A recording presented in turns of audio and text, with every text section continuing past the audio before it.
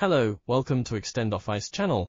In this tutorial, we will talk about how to sort and combine all related CSV files into one Excel file. Let's begin now. Using the CMD command, we can achieve the goal in a rather quick and easy way. Different from the complicated built-in Power Query tool in Excel, the CMD command method runs independently of Excel and is easy to operate. To accomplish the merging of multiple related CSV files, please go to the folder of the CSV files. After you locate the target folder on File Explorer, click on it to have a check whether the files are correct. Now it's ready to go. Go back to Target folder and go to the Home tab, then click Copy Path, which is available only on Windows 10 and higher versions. For users of lower versions of Windows, just select the folder, press the Shift key and right-click the folder, then click Copy as Path in the menu list. After the path is copied, please switch to the Windows search box. Type CMD in the search box. The command prompt app show up. In case you choose a wrong match, please double-check the result. Click the Open button to start the command prompt app. In the command prompt window, enter the command cd, then enter a space.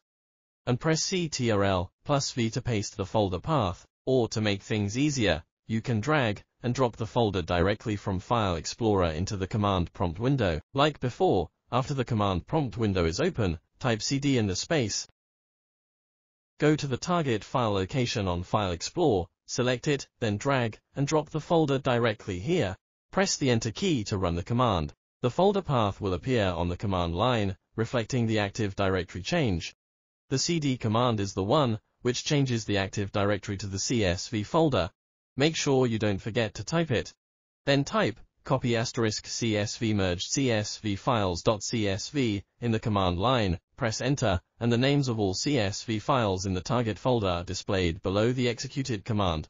Now go back to the folder which contains the original CSV files. Click the folder to open it.